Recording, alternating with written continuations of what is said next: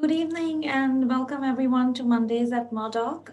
We have a session today on which is an introduction to audio and podcast. Thank you very much for joining us. We have with us Mr. Chirag Desai. Welcome, Chirag. He's the CEO of Amaeya Media Network, the UAE's largest podcast network. Since its inception in 2017, the network has produced over 10,500 minutes of audio access across 475 episodes. Chirag has also been long-term believer in power of audio and has turned his single passion project-based show into a full-fledged podcast network. Today, Amaeya Media boasts 17 shows, including owned and branded content. Before venturing into the podcasting world, Chirag helped build businesses manage and audit their technology needs for over 12 years and was a certified information systems auditor. So thank you once again, Chirag. We hope to learn a lot about audio and podcasting and how to become, how to enter into this sector. So thank you once again for joining us. And yes, it's over to you.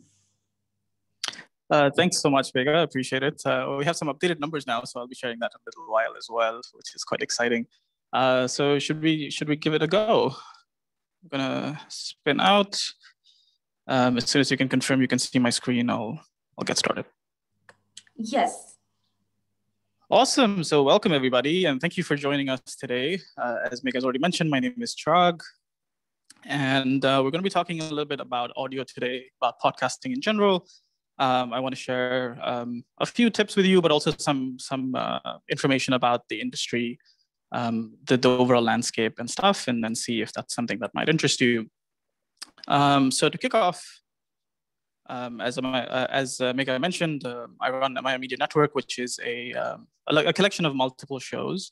What Mega was referring to in terms of original and branded content is basically we have show productions that are our own production. So I think a close example is perhaps like what you see as the Netflix originals, right?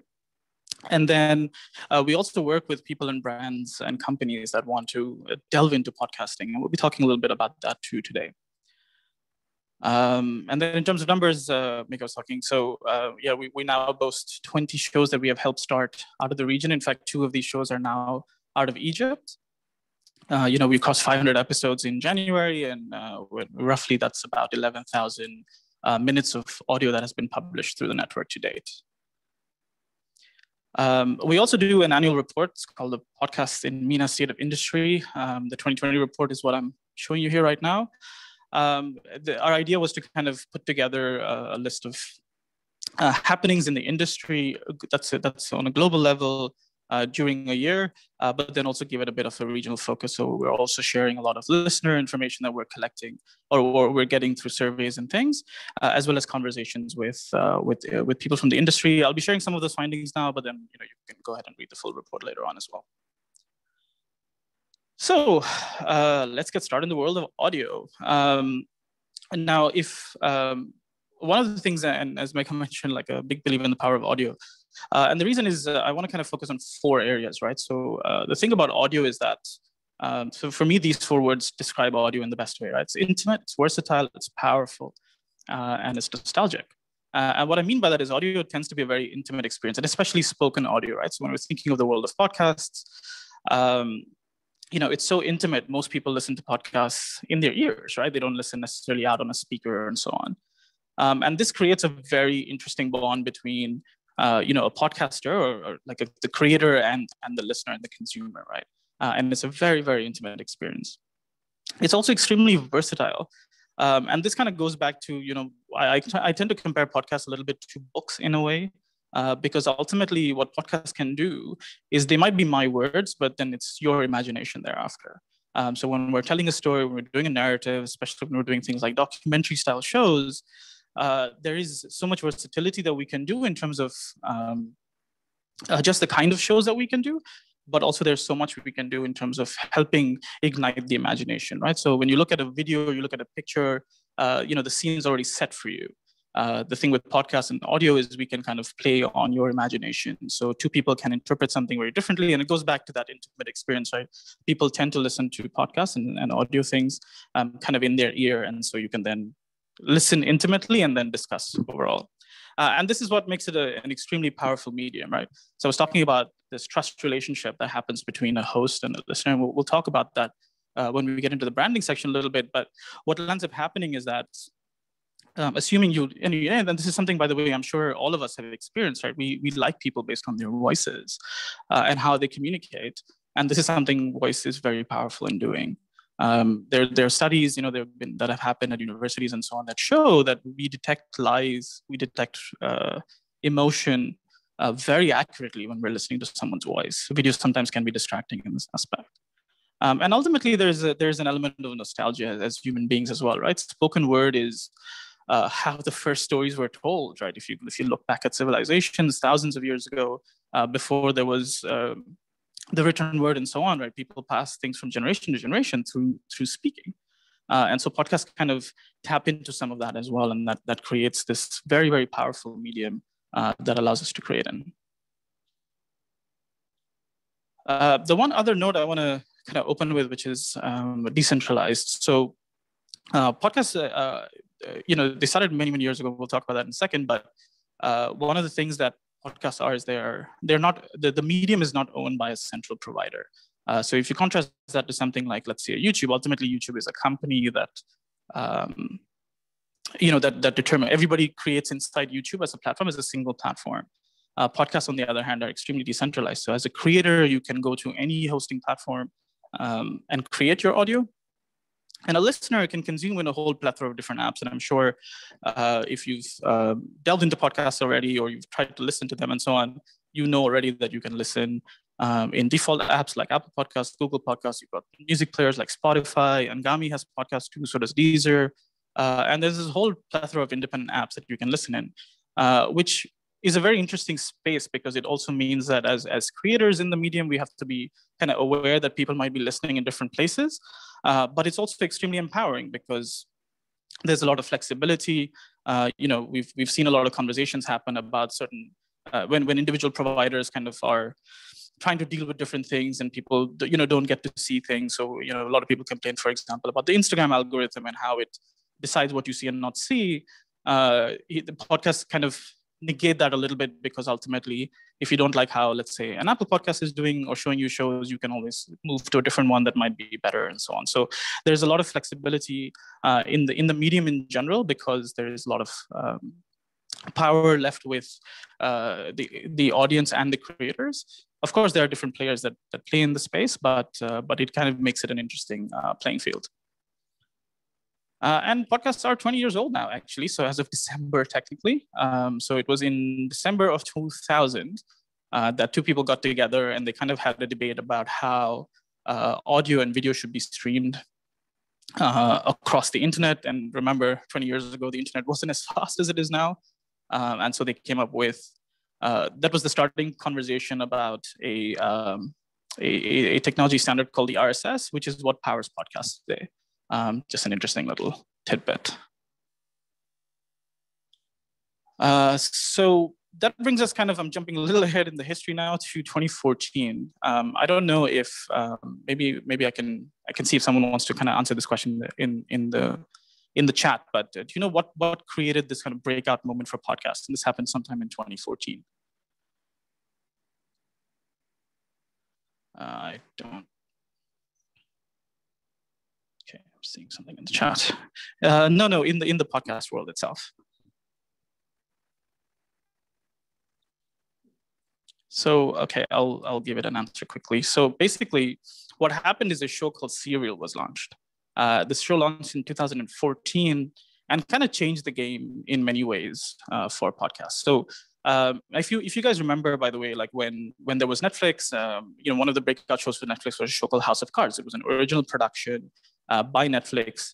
Everybody wanted to watch it, so they subscribed to Netflix, right? Serial kind of had a very similar impact for podcasts, especially in the US, because everybody wanted to listen to that first season of Serial. So they not only did they break a lot of records in terms of millions of downloads and all of that, but they also paved the way for a whole generation of shows, both in terms of categories, so true crime, which is basically what season 1 of Serial was, where they reinvestigated essentially a crime that was kind of had been, the guy had been convicted already and was up for kind of an appeal hearing, and they kind of went through all the evidence themselves and stuff. And it was started by 2 radio journalists with decades of experience in the field as well, in delivering a story. But what was really interesting was, there's, and I, by the way, recommend anybody that wants to listen, but also wants to create in podcasts, that you should listen to season 1 of Serial, simply because it's this, the season 1 is 8 episodes, and they basically break down the entire story over 8 episodes, right? So think of it like a procedural show, like a weekly show, whatever, and kind of telling that story in parts, doing a very strong narrative and creating essentially a documentary that powered them. So let's talk a little bit more about the podcasting space. So today there are 1.9 million registered podcasts in the Apple Podcast directory, which is one of the baselines that we use to kind of see what's happening in the creation space. That's a lot.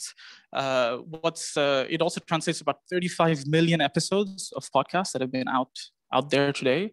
Again, that's a lot.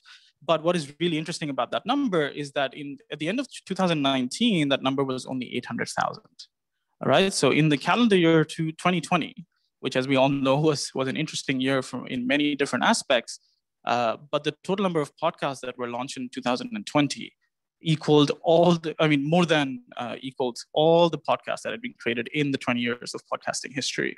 And so that's quite an interesting statistic in terms of, just how many podcasts were created. Now, we have to see, of course, how many of these podcasts actually stay, how many of them were just trials, but it's an interesting thing to infer that podcasting were a pretty preferred medium to create last year. And so with all of us, in different lockdowns and a lot of places still in lockdowns, the number of podcasts more than doubled during the calendar year.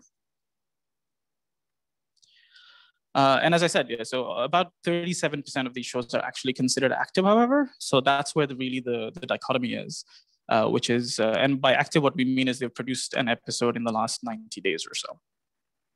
So this is something that kind of showcases the opportunity that's there, because there are 1.9 million podcasts existing, and that number will hit 2 million, probably as we're talking today. But only less than 40% of them are actually actively producing shows with good frequency. And this is one of the problems with, one of the issues podcasts face, which is it's very easy to start creating in the medium, but as with any content creation, it's tough to keep going. And that's something to think about.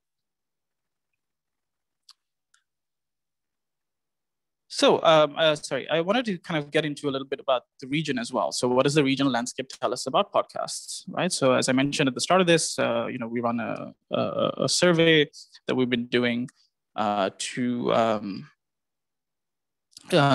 I saw a question about how these statistics come from the Apple Podcast directory. We run a survey at the end of 2020, as we did the year before as well, to kind of understand what are listeners here looking at. The survey is kind of spread across the region, predominantly UAE, but we also got a lot of responses from Egypt and Saudi to get an idea. And what we learned in 2020 is that 60% of the people say that they listen more than once per week. This is a very nice statistic to see, because it means that people who kind of come into the podcasting space then hang around. So they listen, they're regular, which is a good thing for us. Once a week is still a low number, which means there's an opportunity there if you're creating in the space that you have potentially loyal listeners who might want to, who might continue listening to your show after that. Only 30% listen to locally produced shows. And this is something that came up even in 2019, that a lot of podcast listeners that are based here tend to listen to shows that are not based here. Sometimes it's home country, which is understandable. We have a very large expat community. But a lot of the shows tend to be out of the US and stuff, where most of the shows get created as well. So it's an understandable dichotomy, but it's something that, again, to tap into in terms of an opportunity. There still needs to be a lot of content that can be created here in a lot of different categories and in the space. And that's something that, as a creator, an interesting challenge, to get people to get into the medium of podcasting and then listen to locally based shows, because obviously we provide the regional flavor, we provide regional perspective, but we've not yet broken into the podcast listening crowd very, very well. And then finally, most of the people like to listen to podcasts that are under 30 minutes long. In fact, the majority of the people that said this also prefer less than 20 minutes long. And this again presents its own challenge and its own opportunity. First of all, this doesn't mean that long content doesn't work. Obviously, close to 40% of people are saying that they will listen to something that's longer than 30 minutes, but the larger appetite is for shorter content. And this number actually went up in 2020. Again, that's an understandable statistic because, with the number of other issues, including the fact that commuting wasn't available, which was a predominant reason why people prefer, they want to be able to listen to something and finish it when they commute from one place to another. Obviously, last year we were a little low on commuting as well, so that made a difference. So this kind of just gives you a bit of an idea into what regional listeners are kind of thinking, preferring, and kind of give you an idea of what the space looks like. So kind of my first key takeaway in what we're talking today is to understand audio. And that's part of the reason why I've been sharing all of these different numbers, and I'm going to share some more in a little bit. But the idea is ultimately when you want to create in a medium, you want to understand what that medium does and can do. So as I mentioned, audio is extremely versatile, which means you can do a lot more things than just, I'm going to put a mic in front of someone and interview somebody, right? It can be a documentary, it can be a narrative. We have a lot of shows where it's just, people sharing short bits of insight as just one person. So there are so many different ways to play in the medium, and it's important to understand that, one. Two, it's also important to understand how the medium operates from a consumption standpoint. So if people are listening, how are they listening? How do they listen to audio? As I mentioned earlier, most podcast listening worldwide, by the way, happens on headphones. It happens as an intimate single person experience generally, and then is discussed together, whether it's on social media or whether it's in person. Which means you can not only tailor experience to that, but you can also be mindful of that when you're talking. So what you would do on an Instagram, and you would say, hey guys, it might make more sense to draft your conversations towards one person, because that's one person that's typically listening to you. It's a very small nuance, but it makes a difference in terms of how someone perceives your content, right? And to note of that, so as an example, we think of video. Video requires complete attention, right? Typically, at least, which means that the person needs to have their eyes, all of themselves focused on it. You need to hear what's being said. You need to look at what's being said. Audio doesn't work that way, as I mentioned earlier already, that audio is something that it's your imagination that can fly. But it also means that a lot of people can listen to audio while doing something else. Regionally, 92% of the people say they listen while they're multitasking. And by multitasking, I mean doing something else. It can be commuting, it can be working out. Some people even listen while they do work. In fact, last year, interestingly, that stat went up for household chores. A lot of people heard podcasts while they were doing chores around the house because we were confined to home. And so what does that tell us? That tells us that we have to be mindful of the fact that people might be doing something else. They want to take in the information, but you have to be careful about how you provide that information, right? So dumping 5 different stats in 30 seconds, probably a lot of that will be lost, right? Because if they have to make a turn, you get what I mean. So the idea is you want to be mindful of that when you're sharing information on the show. You want to kind of space it out a little bit. You want to kind of think of blocks of 2 or 3 minutes and how much you're sharing that time, and kind of allow that listening experience to get created. And then the other part of it also is using audio, for example, to create, and I mentioned this just now, like the listening experience. What does that mean? That means you can go beyond just having a conversation with 2 people, but also use sound in different ways. So I'm going to play a little clip now, and then we'll continue after. It was on TV, and this was also the era that saw the release of the first Star Wars trilogy. But there was one cartoon in particular that I remember quite fondly, and it also had a massive impact on our guest today, Arafat Ali Khan.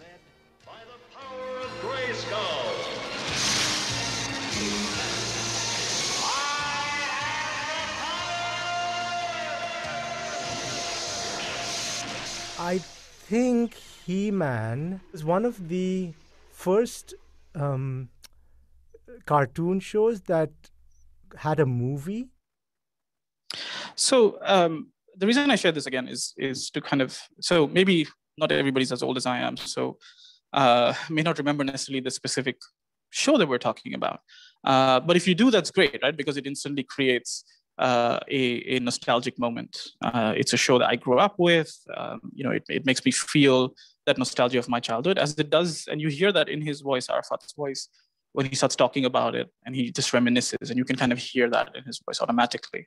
But even if you're someone that didn't watch the show, you know from the way it sounds, right? You know that this is something that was probably created, a couple of decades ago.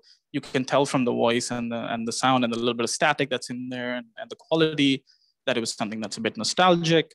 You can tell from the way the animation and the effects that you're hearing, that's something from the Star Wars era and so on, right?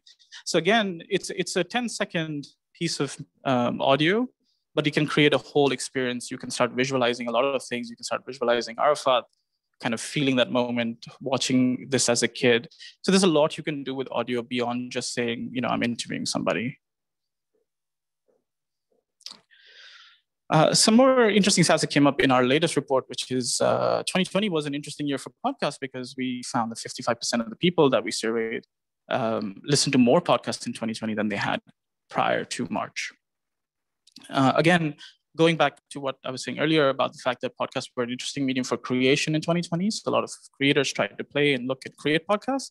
We saw an uptick from listeners as well. Initially, there was a drop, obviously. So when commuting stopped and working out stopped, most podcasts, podcast networks, publishers, everybody saw this massive drop in listenership simply because people weren't able to do all the things that they were doing when they were listening to podcasts.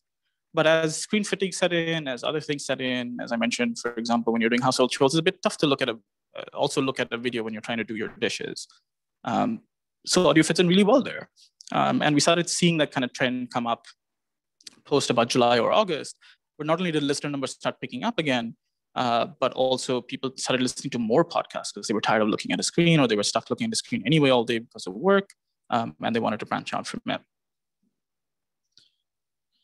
And then out of the people, again, going to the same thought is 50% of the people who said that they listened to more podcasts actually tended to listen towards entertainment shows. And again, that's probably reflective of, the kind of year it was. There was so much information, there was so much news that a lot of people turned to podcasts as a way of entertainment without a screen. And then the second highest category among that was self-help, which also makes sense. I mean, 2020 was a big year for a lot of people to pick up new skills and look at that. And a lot of people, again, use podcasts as a way to pick up that. So self-help and improvement was, the second biggest category that people listened to when they look to pick up more podcasts. Another interesting stat we asked out this year was, we learned that 65% of the people think that podcasts are equally or more credible than traditional sources of media, including radio, TV, and the newspaper. Again, it's an interesting thing. It goes back to, as we were talking about, this trust relationship, the authenticity, the fact that it's an intimate experience, so you're kind of processing things on your own. This does create an era of credibility. There's also a bit of fatigue, as I was mentioning, in terms of just having to listen to the news and a lot of these things and narratives. And so I think that also played its part in creating the space for podcasts that people feel like they can connect better on a podcast. They trust things a little bit more on a podcast. It also brings with it, of course, a sense of responsibility as creators to make sure that we are handling that really well. Okay. Just going to take a quick peek to see if there are any other questions before we move on. Okay. So I mentioned at the start, we'll talk a little bit about brands. So I kind of want to give you a little bit of an overview of what we're seeing from the brand space as well. So obviously, as I just explained, podcasting are a very interesting medium. We talked about trust relationship and versatility and so on. So naturally, the next step is, how are brands dealing with that, right? There's a couple of things here, or rather a couple of ways in which brands do this. One is, of course, you think of the traditional sponsorships. Brands can, of course, run ads on shows. And then this is what I was talking about, the work that we do as well, which is we work with brands who want to use the space as a method of communication. And what's interesting there, again, this is actually a global study that was done by the BBC, that brands that leverage podcast audio saw increases across the board on multiple levels. So there was a close to 90% increase in terms of brand awareness, It's about a 25% increase in brand loyalty, and about a 14 to 15% increase in purchase intent compared even to radio. And so that's an interesting thing again, because if you look at the difference in what I was telling you earlier, it's because of that trust relationship. And most podcast ads tend to be read out by the same voice that is on the show. This creates an interesting relationship where that brands have a lot of opportunity to leverage. And by the way, we see that even regionally as well, right? So in the region, we've learned that 66% of the people say that they actually listen to advertising on shows. Part of it is the fact that, again, as I mentioned, a lot of podcasters listen passively or while multitasking, which means that there's no need to run and kind of flip it. So there's a better chance there. But the other side of it also is that a lot of people use podcasts as a way to get to know about brands and companies and products and services. And so actually they don't mind as long as the ad is not too long and as long as there are not that many ads, which is typically the complaint that somebody might have. They tend to listen to the advertising.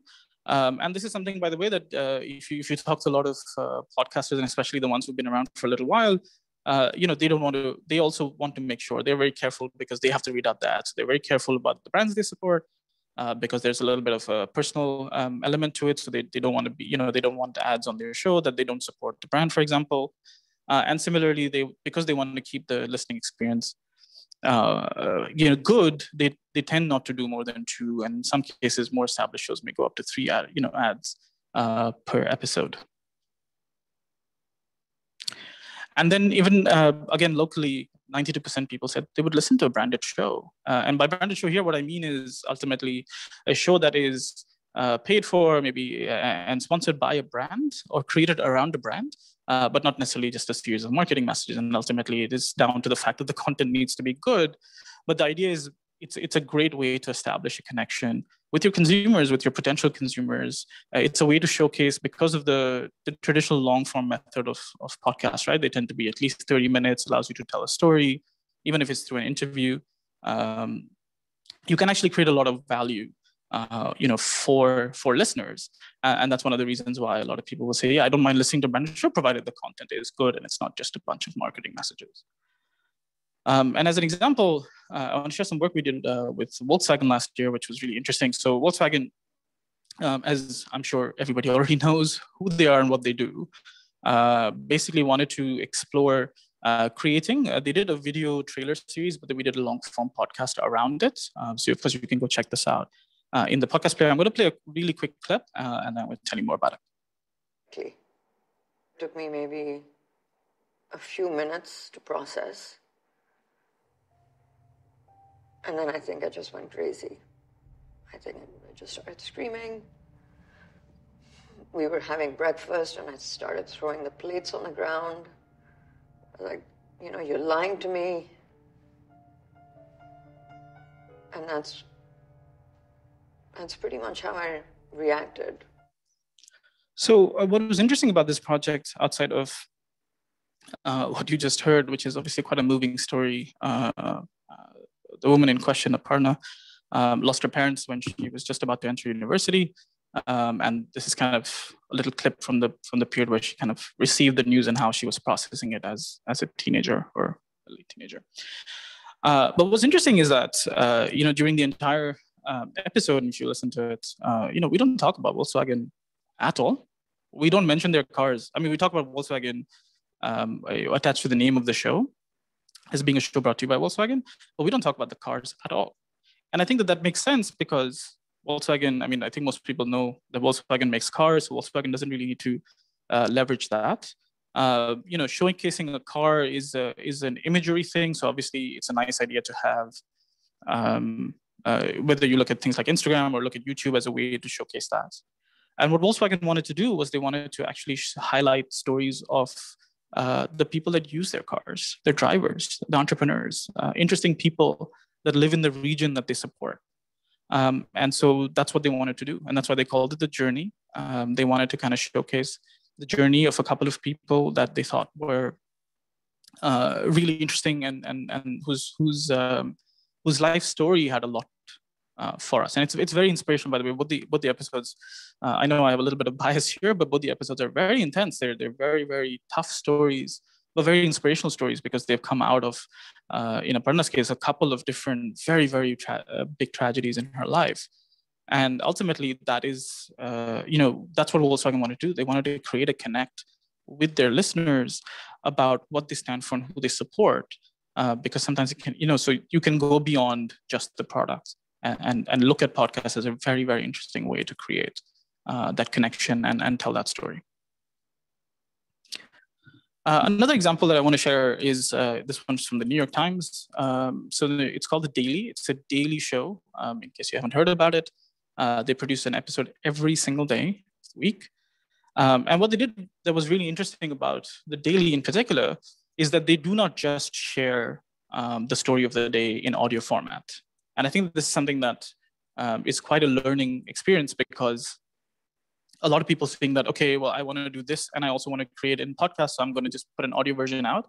And in some cases that does work, but it's about really adding value. So when I was talking about Volkswagen earlier, it was not just about saying, okay, here's another way in which we're going to talk about our car, but saying, can we create value in the medium in a way that's inherent to the medium? The Daily does something very similar, where and the person that hosts the show his name is Michael Barbaro.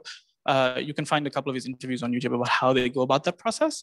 But ultimately, they start somewhere around midday, and they work the whole day. They kind of pick up the stories that the New York Times is working on. They pick out what the highlight story is going to be. They interview the correspondent. Depending on the expertise, they might interview other correspondents, a foreign correspondent, and kind of put together this story about this, follow-up investigation almost, or follow-up reporting around what they do. They wrap it up at like 2-3 a.m. in the morning, and then they publish it at 5 or 6 a.m. in the morning. So when the people wake up, at least in the US, they have a breakdown of the top story of the day told through the reporters of the New York Times, but in audio format, but as a complementary piece or as a supplementary piece, and not just a regurgitation. Ultimately, it's about creating that value, right? So it's about creating value even to their existing subscribers. So it's not about saying, well, I want to get hold of podcast listeners who maybe don't follow the New York Times, and I want to tell them the news the way we tell it. But it's about creating value that even the subscribers of the New York Times can find something in the show that they haven't already read. Which brings me to my second key takeaway, which is understanding purpose. And I think this is, by the way, applicable potentially across any kind of content that you're looking to create. But I think it's especially true of audio, because it's very easy to say, and this is not to say that there isn't a space for that, but it's like I was saying earlier, right? I can take a mic and sit in front of somebody who's influential or who has an amazing story, and showcase that, right? So, but that's really only one type of podcast and one category of podcasts. There are 20 plus different categories that are actually listed in Apple Podcasts, and there are millions of shows and millions of episodes, as we've just discussed. And so there's so much you can do. And so it's ultimately understanding what is that purpose. And it's not just if you're a brand, this is even if you're just an independent creator that wants to create in the space, what is the purpose with which you're creating the show? So for the New York Times, that is add additional value, add follow-up reporting to their existing coverage. For the Volkswagen, it was create a connect and share inspiration stories and drive inspiration with their listeners and with their larger audience base. And these really help define how you go about creating your show as well. So I'll give you an example there. This is a show we just launched in January out of Egypt, as I was saying earlier. And again, so the show interviews some very influential people. The first season, primarily out of Egypt, although the one I'm giving an example of is someone based out of Lebanon.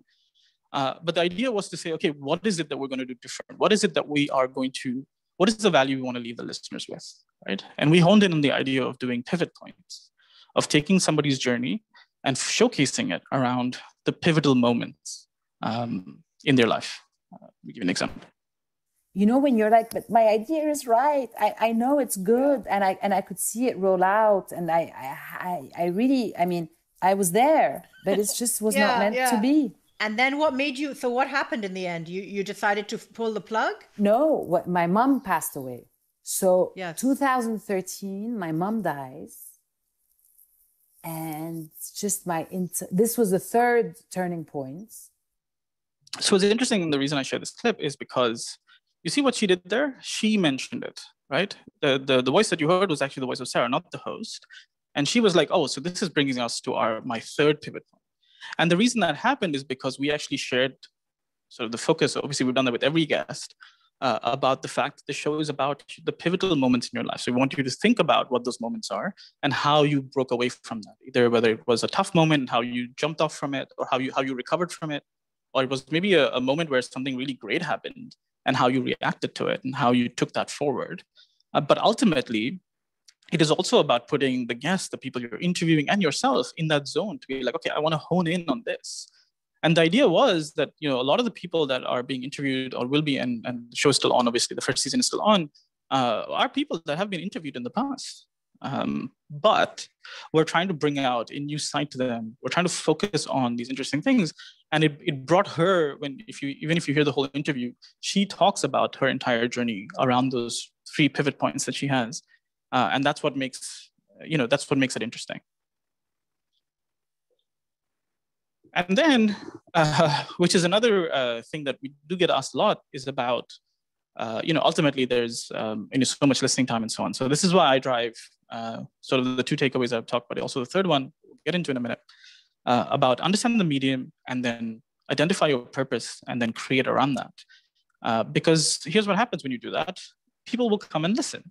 And what I mean by that is Spotify did a study last year because that was their concern, right? Spotify, as many of you I'm sure will already know, does music and also does podcasts, and is going into podcasts in a big way over the last couple of years.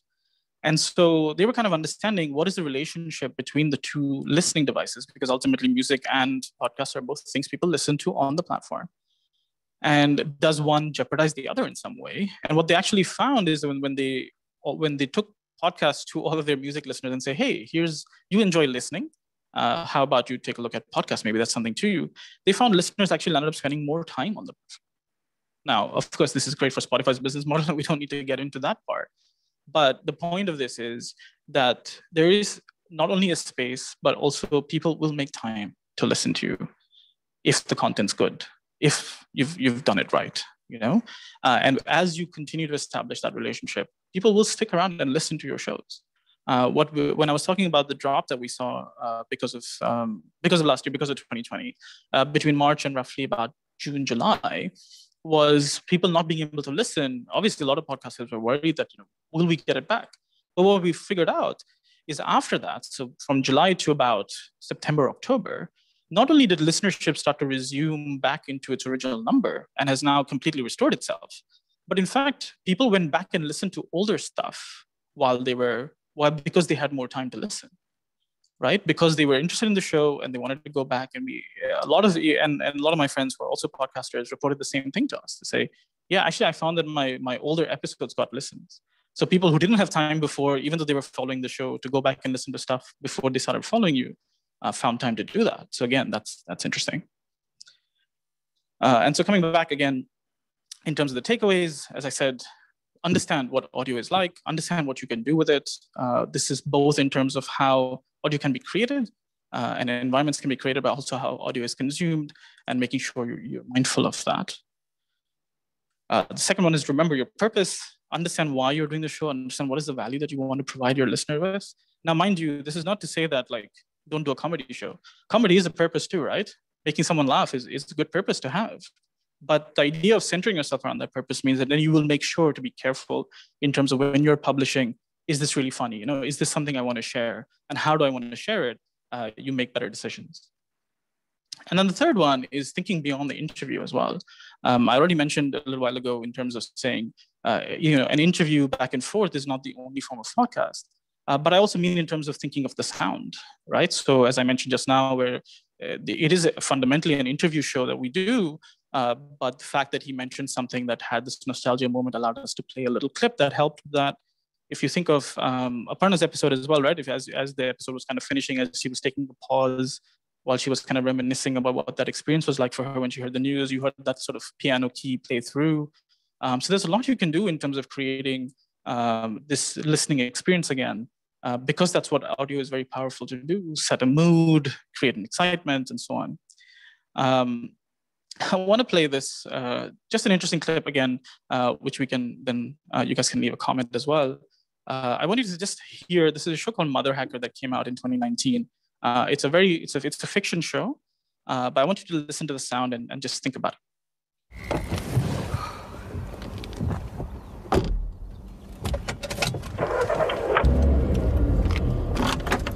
Call Bank of Seattle. Thank you for calling Bank of Seattle. So I'm curious if maybe you guys can leave a comment as to what are the sounds you heard. What did you imagine when you heard this? And you guys can keep feeling it, and I'll come back to it in a minute.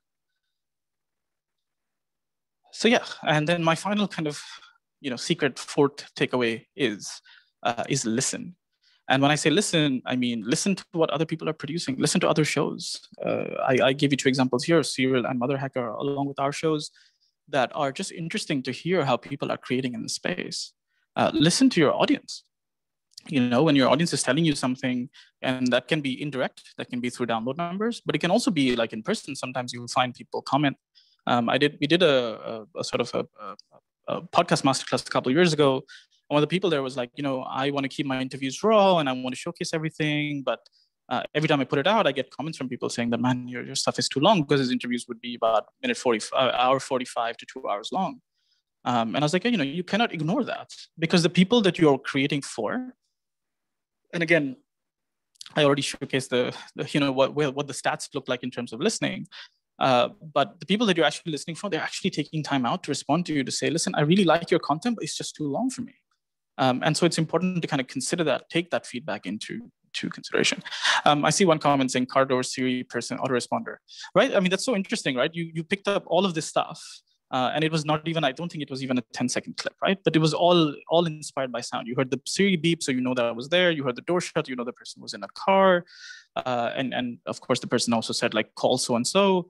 You heard the autoresponder, or eventually it's like, you know that they're going to call a bank. If I played the clip a little longer, you would have realized they were stuck in traffic because you hear the honking. So, it's a simple sound addition sometimes can create such an interesting experience. Now, mind you, this was a fiction show, of course. So there was a need to create that soundscape. But if you think about even an interview show, if you think about a documentary, what sound can help? Yes, there are reasons why you won't want to sit in a closed environment and get good quality audio capture.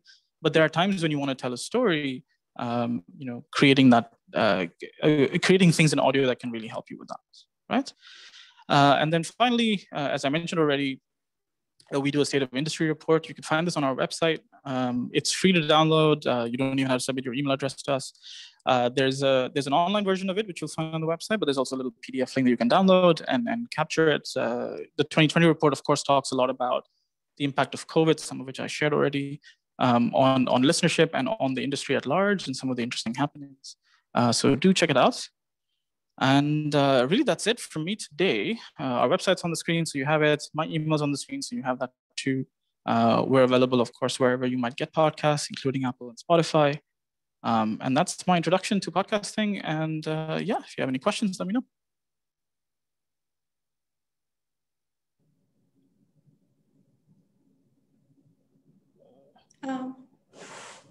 Thanks, Chirag. That was very insightful.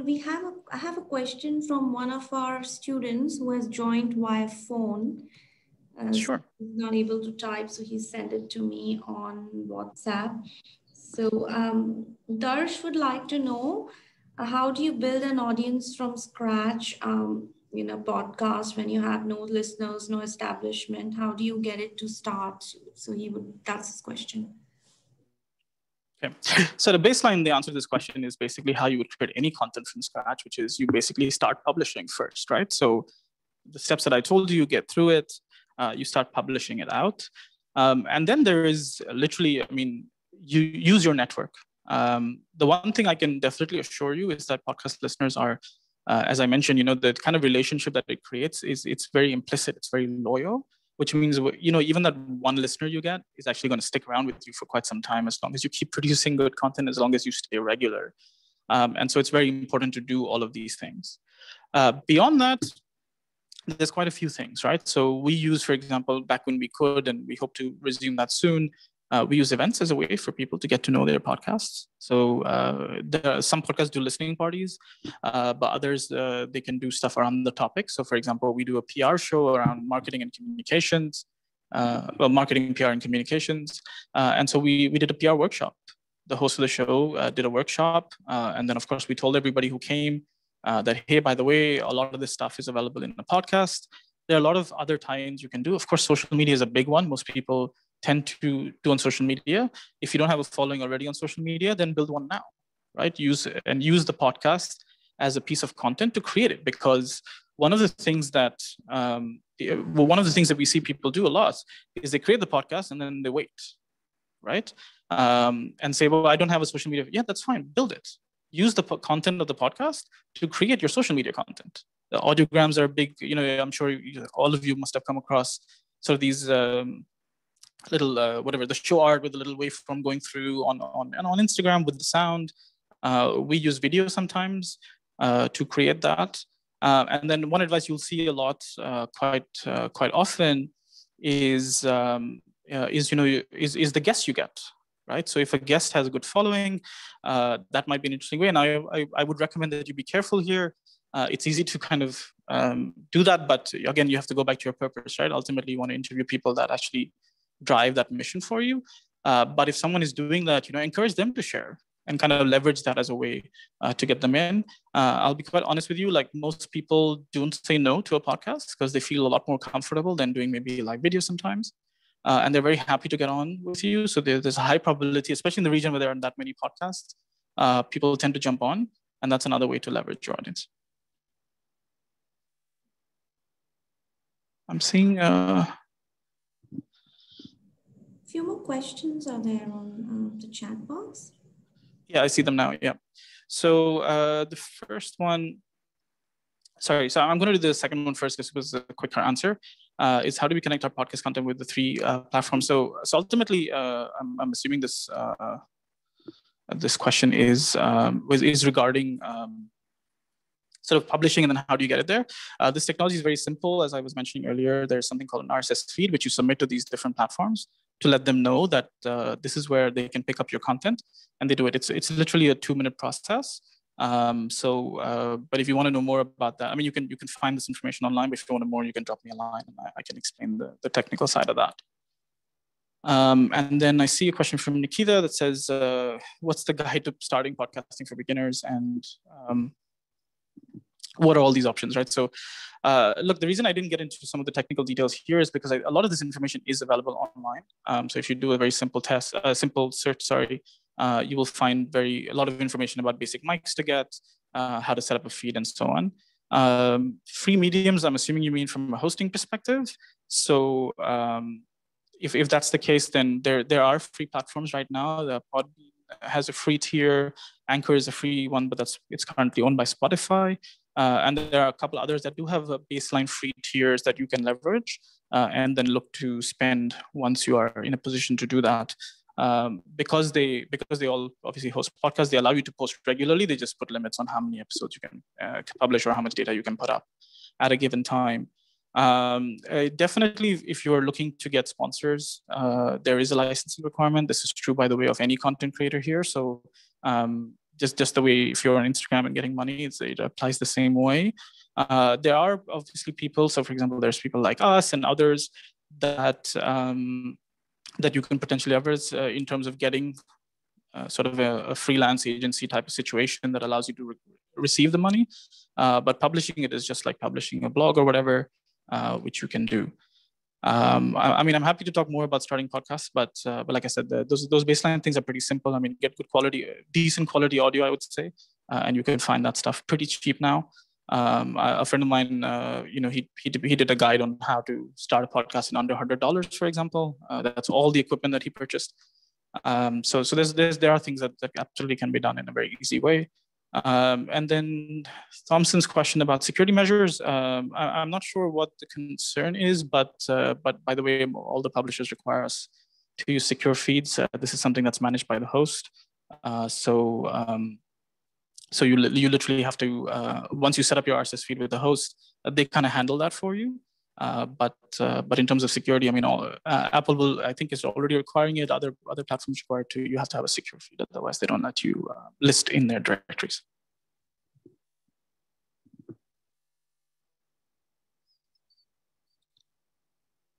Is there anything else?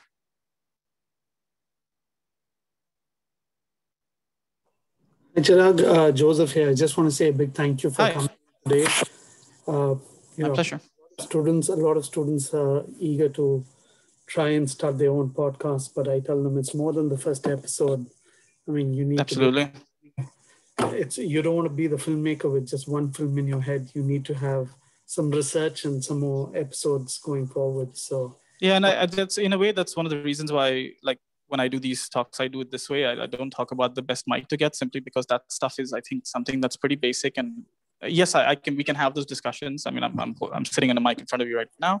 But as you said, like getting stuck. I mean, as I said, 37, whatever, 60% of shows actually don't produce stuff more frequently. In fact, the number for podcasts that have more than 10 episodes is also around 40%.